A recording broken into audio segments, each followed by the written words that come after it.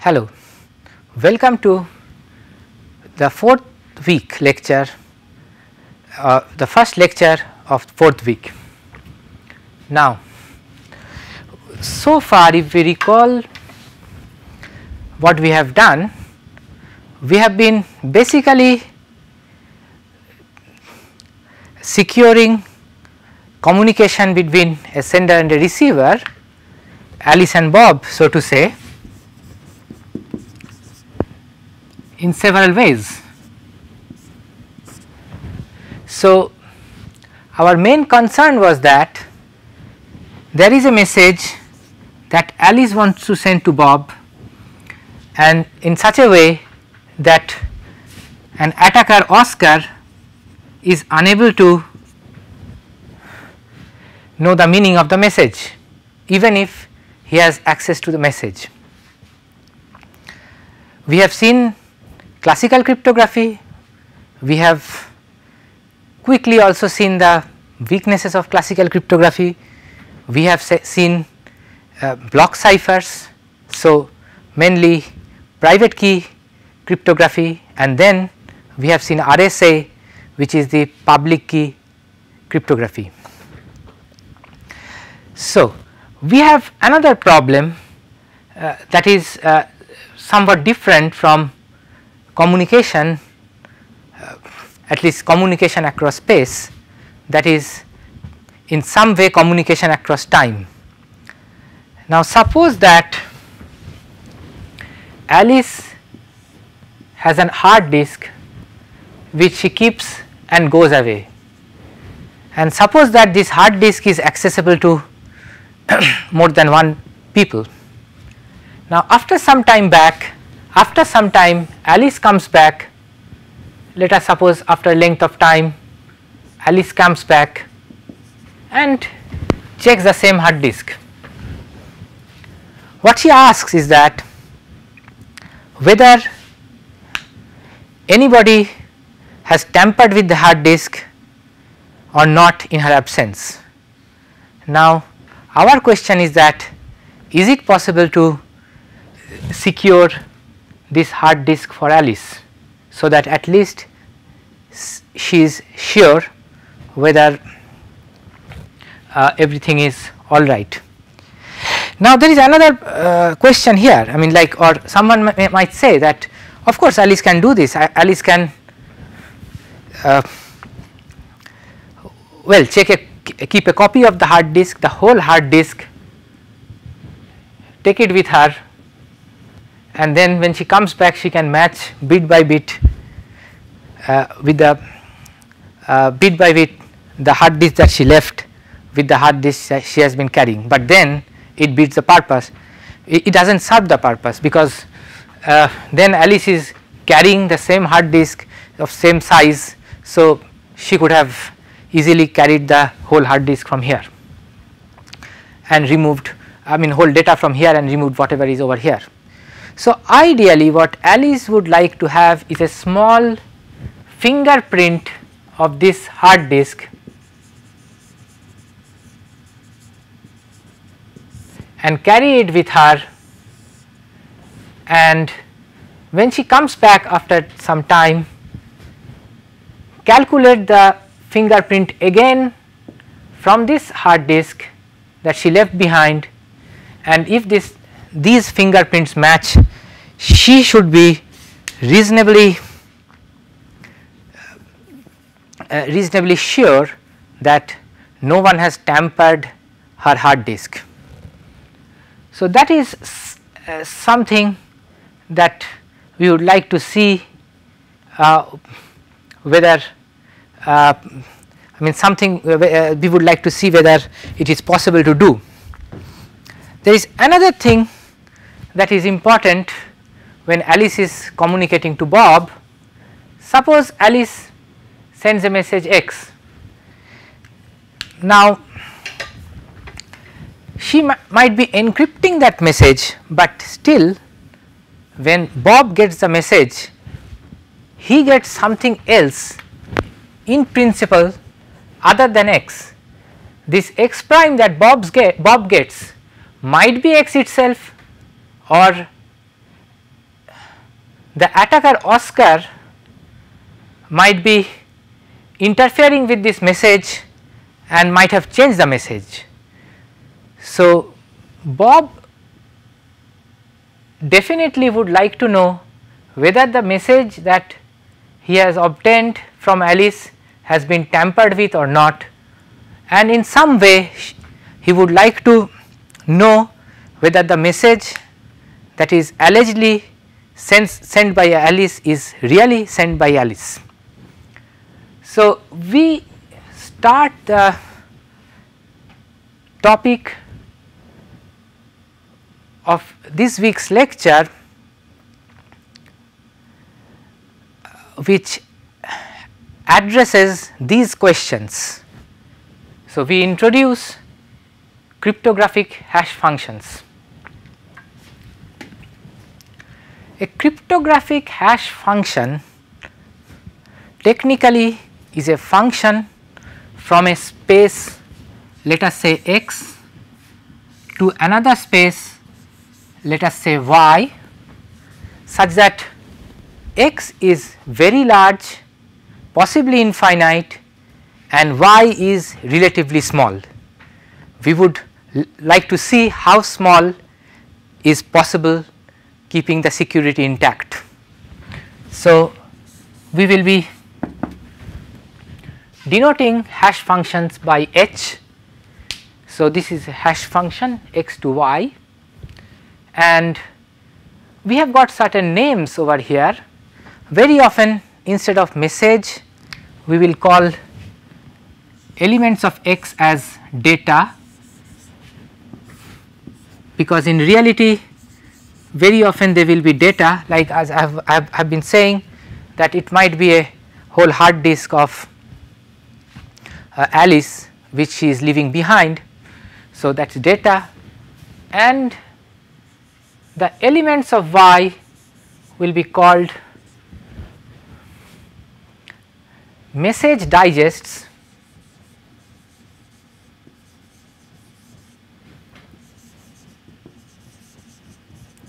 or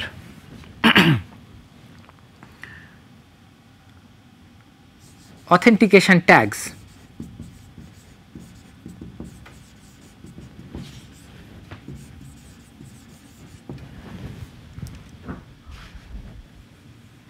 Sometimes we may be referring to y as fingerprint of x.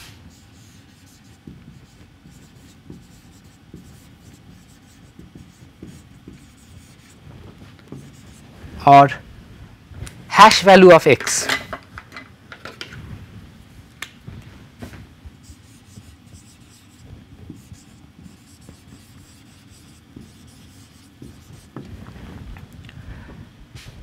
All right. Now, some basic level of security, what we want in a hash function. So, let us look at this. If the hash function h is secure, then given the pair x and y equal to h of x, it should be computationally infeasible to obtain another data x prime belonging to x such that x prime is not equal to x and h x is equal to h x prime. So, this is how we will get some kind of data integrity. So, what will happen for Alice if Alice has access to a hash function?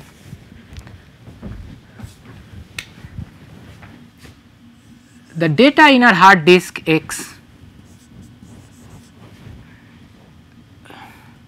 which she wants to protect, she will apply the hash function h on x and get y. This y is small, much smaller than x, and she will carry the y, and when she comes back she will look at her hard disk that she has left with the data. So, data is x prime, and then she will compute h x prime and she will match h x and h x prime. If she finds that both are same, then with high reliability she will infer that no one has tampered with her data, but if they are not same, then she will definitely be able to say that someone has tampered the data. And so therefore, it must be very difficult to find out an x prime such that x is not equal to x prime, but h x prime is equal to x.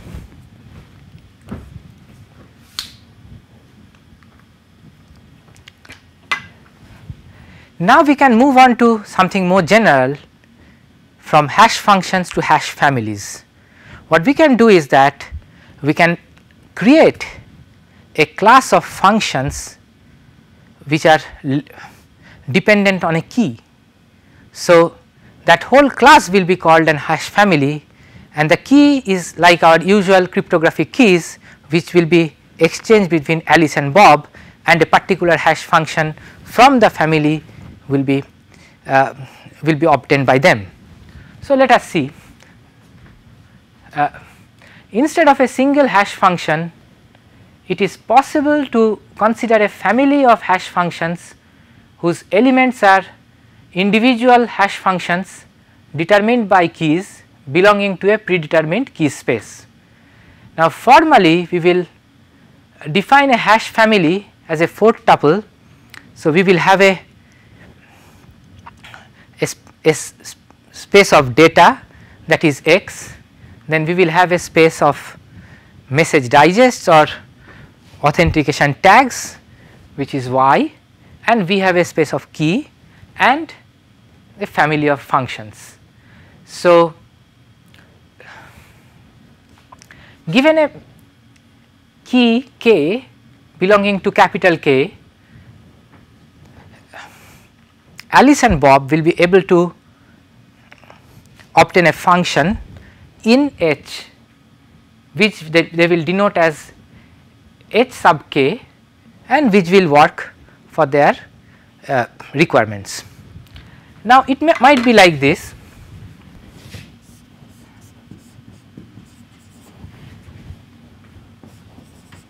Suppose Alice and Bob are communicating. Now, what Bob and Alice wants to ensure is that when they are sending the message, nobody is tampering with it. So, what Alice does is that Alice takes the data. Okay, first what they do is that they agree upon a key through a secret channel. Now, this has to be done through a secret channel, and since they have agreed upon a key, both of them will have the hash function h sub k. And now, suppose Alice wants to send x to Bob, she sends a pair, she sends x and h x, h sub k x, this pair, which we will denote by x y, where y equal to h x. Now, Bob obtains this pair,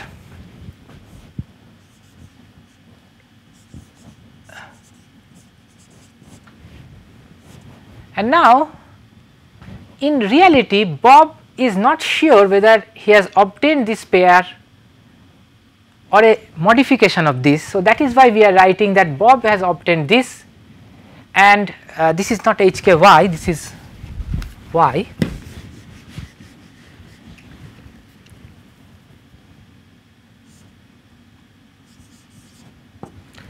Bob has obtained this.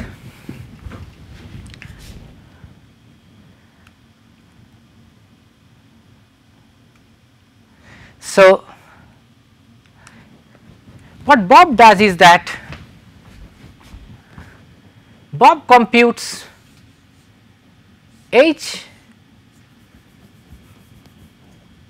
x prime and checks whether it is equal h k x prime, whether it checks that whether it is equal to this.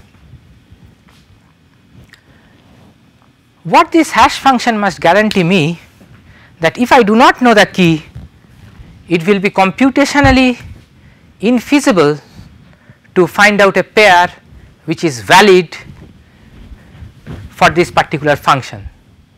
So, an attacker cannot produce a pair like this x prime y prime and send to Bob, take it out, so that Bob, when checks with this equation, will find that this equality holds.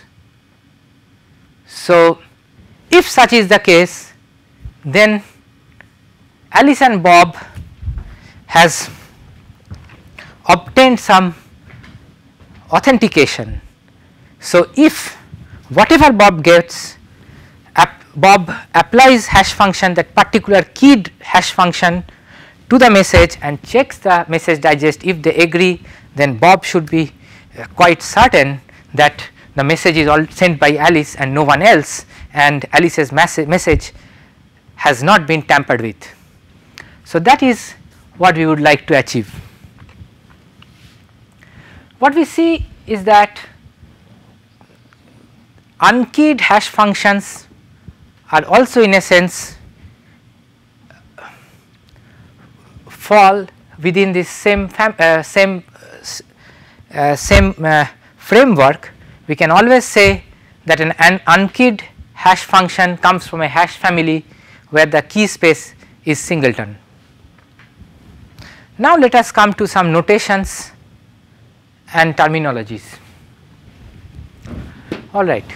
So, as we have already seen that a set of data x can be finite or infinite, but y is always finite and relatively small. Then if x is finite, then the function h from x to y is also called a compression function. We will be using this terminology very often later, and we have already said that y is the elements of y are called message digests or authentication tags, and the number of, even if x is finite, then the number of elements in x is much larger than number of elements in y. So, of course, we will have this relationship always. In fact, we will be having something else, something more stringent as this, that is number of elements in x will be more than twice the number of elements of y. And there is a concept of valid pair. If I give you a pair x y where x is an element of capital X and y is an element of capital Y, then we will say that x y is a valid pair if and only if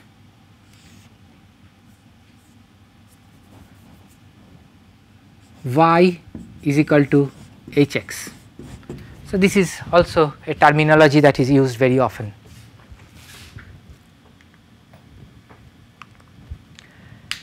Now, some more terminologies. By f superscript x y, we will denote the set of all functions from x to y, and very often the number of elements in x, if x is finite, will be denoted by capital N, and number of elements in y will be denoted by capital M. And in that case, the number of functions in f superscript x comma y will be m raised to the power n. Let us quickly have a look at this counting. So, we are considering all the functions from x to y, and we are denoting that by f superscript x comma y, and we have been told that the number of elements in capital X is n and the number of elements in capital Y is m. So,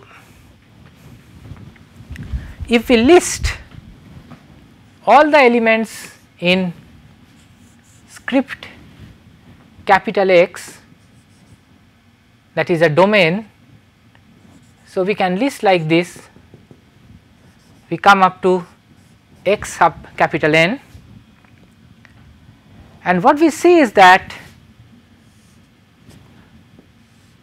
we can choose the image of xi's, that is x1, x2 and so on, in m ways. Each of the images can be chosen in m ways, and therefore, the total number of choices is m into m into m capital N times m into m into m capital N times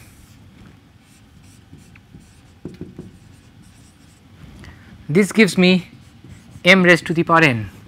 So, we have a huge space of m raised to the power n,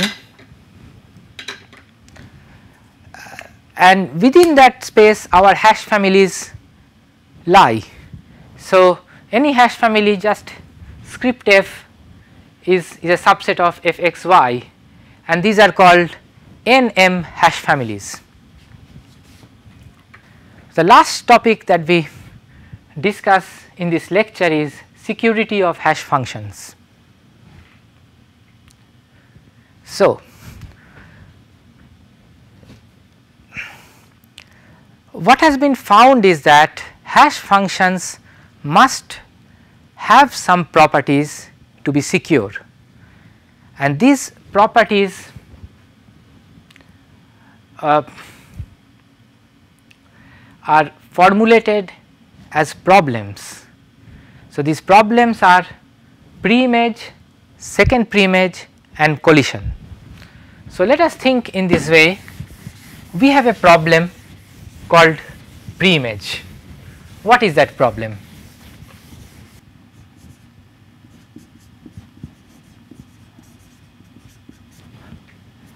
This problem states that I am given something, I have got the access to the hash function h, and I have been given a y. So, these are the things that are given to me, and I have been told that find x such that h x equal to y.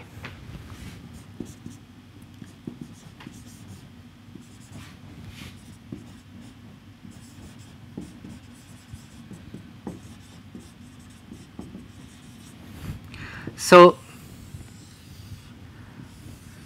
this means that in a way I have got a huge space x, I have got a relatively smaller set y, and well, I am given the function and I am given a y, and I have been asked to find out x such that x is taken to y. This is preimage. Now, if a hash function has to be secure, then this preimage problem must be very difficult to solve. That is to say, it should not be possible to solve it in feasible time. Now, second preimage. Second preimage is a problem which looks like preimage, but is slightly different from that.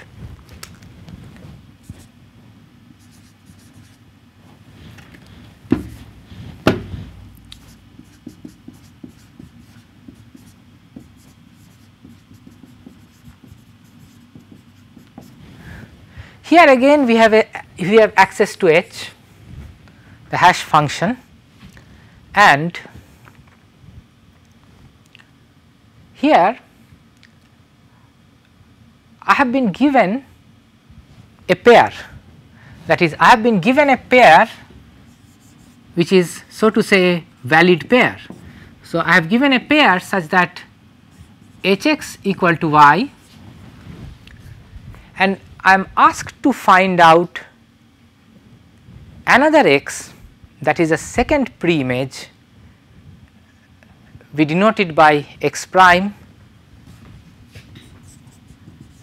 Find x prime which is not equal to x such that h x prime is equal to h x. So, if we draw a diagram, it will be like this, that again I have this space x and I have this space y. I have been given a y and a preimage of that. So, I know that h x is equal to y. I am asked to find something else, some other element in x such that this also maps to y, h x dash should be equal to y. So, that is the second preimage. Now, lastly, the third problem which should be difficult to solve, or so to say practically impossible to solve, that is called collision.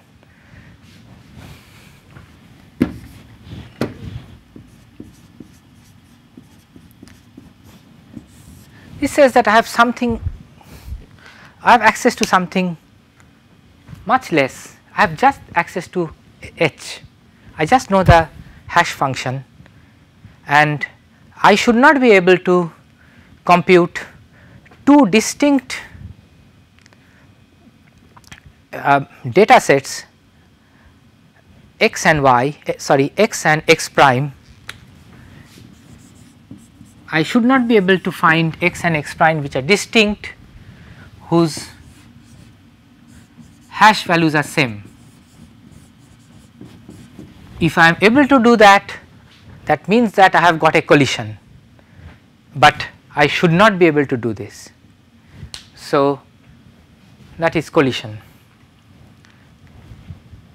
Now, at the end, if for a hash function it is not possible to find, or if it is not possible to solve preimage problem, it is called preimage resistant hash function.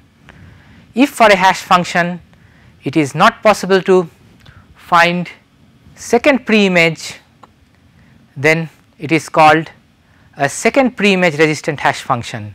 And lastly, if for a hash function it is not possible to find a collision, it is called a collision resistant hash function. We end today's lecture here. We will consider these properties in details in the forthcoming lectures. Thank you.